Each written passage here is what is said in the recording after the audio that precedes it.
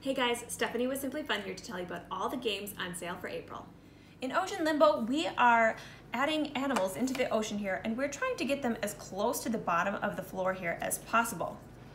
Now, at the end of each round, you're going to check and see what the number is on the score lines here, and you're going to write that number down. At the end of 3 rounds, whoever has the lowest score wins the game. Save the Pie is a cooperative game where we are trying to surprise our friend Barry with a pie. So we have to get all of our berries from the berry patch up to the pie maker before he catches up to us. To do this, we are going to use this dice here to tell us how we're going to get our tokens onto this little activity board. And for every character that you are able to get a token on, that character gets to move forward along the path. If you manage to get a berry off of the board, you then have to do an activity card, which is going to slow down your progress even further. If you can get all the characters up to the pie maker without Barry catching up to you, you win the game. In Crystal Cup Rally, we are racing around an alien racetrack to win this adorable little trophy. As you play, you are able to collect these little gems to earn you power-ups. You can also take special shortcuts, and you can move obstacles into your opponent's way. The first person to make it around the track 2 times wins the game. In Sunshine Rescue, we are trying to recover these droplets of sunshine from the stormy side and bring them back over to the sunny area. Now to do this, you're going to use the die, which tells you how many spaces you get to move, or whether you have to spin the little spinner here. Now, when you spin the little spinner, depending on where he lands, if it's anywhere on the rainbow, anybody that's on the rainbow then has to flip over into an umbrella.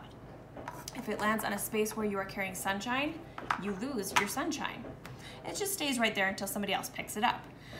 On your turn, if you didn't want to move one of your characters, you could move the sunshine instead if you wanted to. The sunshine does help you recover that droplet of sunshine. Now, whoever gets 3 droplets of sunshine into the sunny corner first wins the game. In Space It, we are working with number sequences. To start out the game, everybody takes a look at the tiles that they have, and they set out a number sequence. A number sequence is something that has the same value between each number, like 2, 4, 6, 8, all have a value of 2 between them. Now, on subsequent turns, you then can either add a number to the front or the back of a current sequence, or you'd be able to add some to the middle, just so long as you are making sure that you then have a correct sequence. These little guys, these are wild. So I am declaring that it is 17, 18, 19, this is gonna be 20, 21.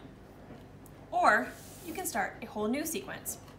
Now if at any point you have tiles left but you don't have a valid move, you then have to draw a tile from the Space It bag. The first person to run out of tiles then wins the game.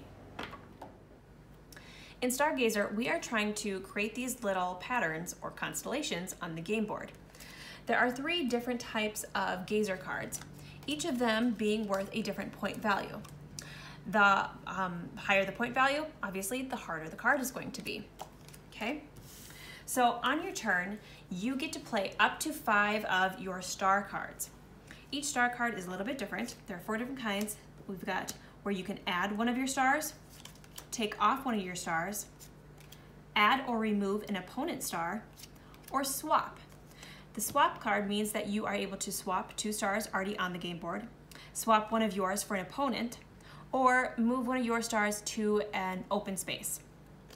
Now, if you are able to create one of these patterns during your turn, you are then able to keep this gazer card off to the side, and then you draw back up so that you have 5 star cards in your hand.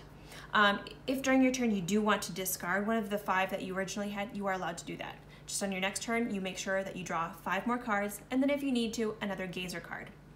The game ends when the star pile runs out, and then you count up to see who has the most points. Whoever does wins the game. We also have a brand new game out called Planet Voyagers, which is all about outer space. When you purchase that one this month, you also get a free little rocket pen. You get a pen on one side and a flashlight on the other.